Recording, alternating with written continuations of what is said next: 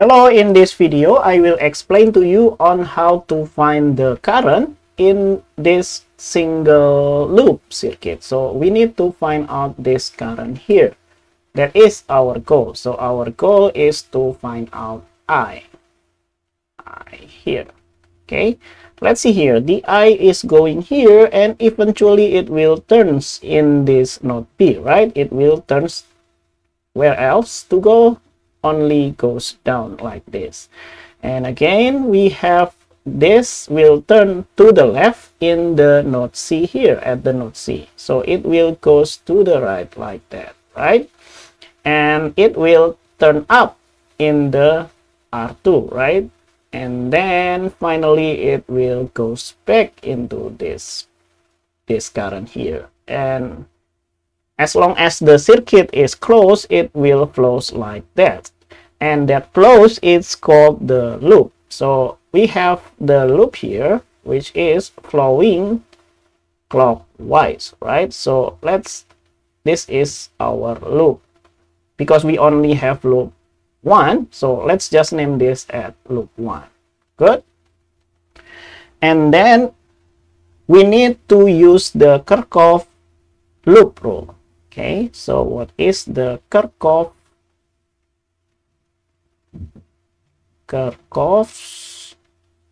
loop rule? The Kirchhoff's loop rule said that the sum of the voltage in a loop will equal to 0. However, we have unknown voltage in these resistors, right? In this 8 ohm resistor and in this 10 ohm resistor, we don't know the voltage yet. And also the polarity. So I usually use this convention here. Here the current goes down like this, right? And where the current comes from is the positive terminal for resistor. And where the current goes to is the negative terminal. This is only for resistor, right? For the battery, where the current comes from is the negative, and where the current goes to is positive. It is the opposite, right? And then for this terminal for this resistor R2, it goes up, right? Like this. So the voltage here will have the positive polarity in the bottom and the negative one on the top. Good. Why that is important? Because in the Kirchhoff's loop rule, we have to be very careful about the sign, right?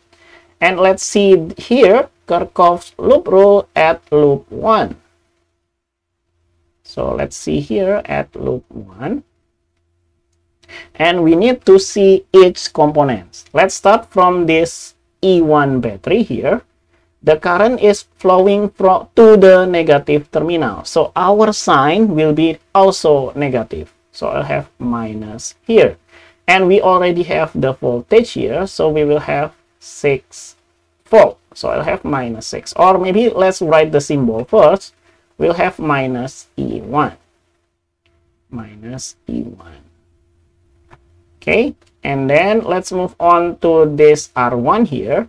And here the current flowing to the positive terminal, right? It enters to the positive terminal. So our sign will be plus.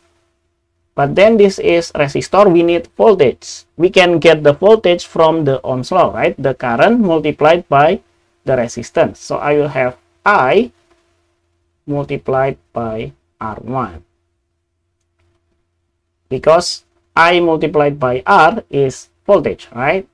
And then let's move on to this 12 volt battery here. And the current is going to the positive terminal, right? It enters to the positive terminal. So our sign will be positive. And then the value will be E2. Like that. And then for the last component, the current enters from the positive terminal. The current enters to the positive terminal here. So we will have plus. And remember, we need voltage. Always, we need voltage. So we will have I multiplied by R2. And I think that's all. We have 4 components. And now we have 4 terms. 1, 2, 3, 4.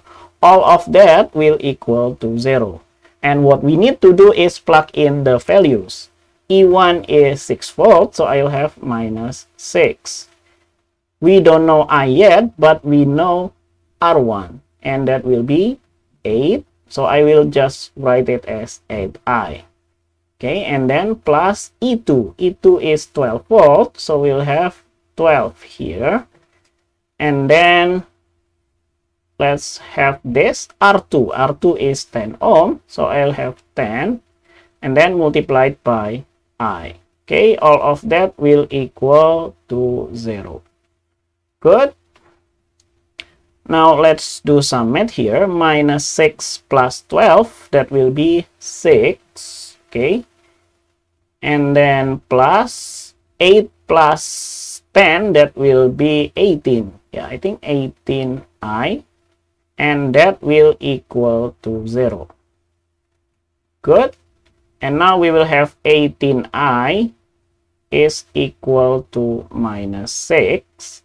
Or I here is equal to minus 6 divided by 18. Or we can divide both sides, both numerator and denominator by 3, right?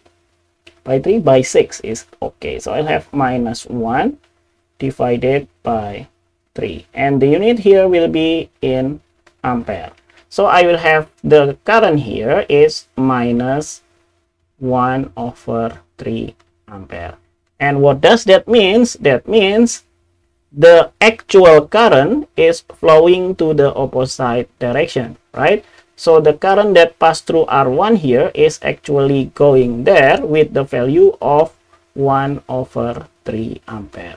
And because all the current is in series, we also assume all the direction wrongly because this is negative, right? So the current that passed through this R2 here is going down with the value of 1 over 3 ampere. And also this one here is going to the left with 1 over 3 ampere. And then that will goes to the right with 1 over 3 ampere. Okay. And I think that is all. We have achieved our goal here because the current is minus 1 over 3 ampere.